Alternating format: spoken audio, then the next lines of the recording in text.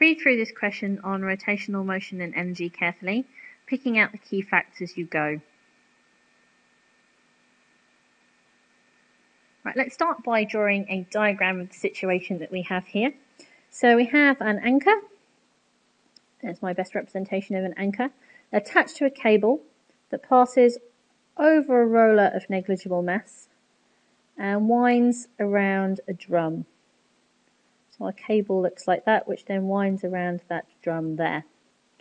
The drum has a radius of 1.2 meters and a mass, call that M1, of 350 kilograms. And our anchor has a mass, we'll call that M2, of 500 kilograms.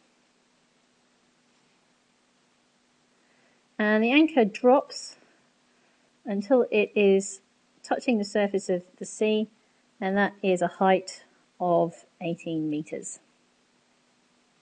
And we want to know what is the angular velocity of the drum when the anchor reaches the surface of the water. Now we're given a hint here to use energy considerations. So let's have a think about what's happening. So at the start, before the anchor is released, the system is stationary, and so the anchor has gravitational potential energy as it's above the surface there. So the system starts with gravitational potential energy. As the anchor drops, it's going to increase its speed and gain kinetic energy as it goes down. And at the same time, it's going to pull on the cable, and that's going to set the drum rotating. So at the bottom, when it hits the surface of the water, there's going to be a certain amount of kinetic energy that's linear from the anchor dropping. And there's also going to be kinetic energy in the drum, which is rotating. So we have a linear and a rotational component to the kinetic energy. And although there's this roller here as well, we're told that that has a negligible mass, so we can ignore any rotational kinetic energy in the roller.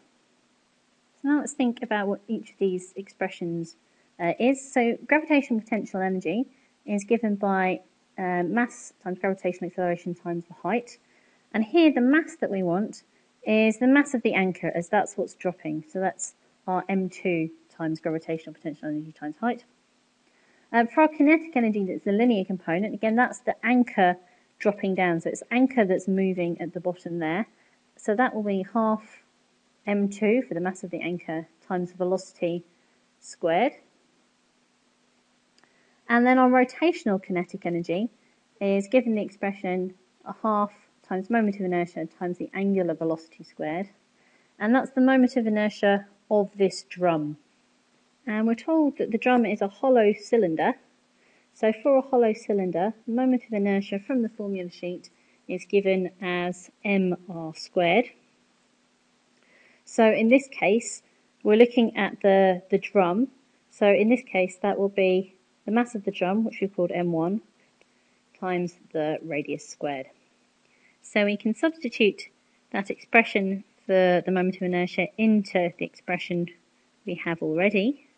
So that gives us a half times m1 r squared omega squared. And now as it's the angular velocity that we're trying to find, so we're trying to find what this omega is, we need to have a relationship between the linear velocity of the anchor moving down and the angular velocity of the drum spinning around. And that relationship is that the linear velocity v will equal omega r, the angular velocity multiplied by the radius. And as we want to get rid of this v, we want to substitute in to this expression here. So that gives us m2gh equals a half m2 omega squared r squared plus a half times m1 omega squared r squared.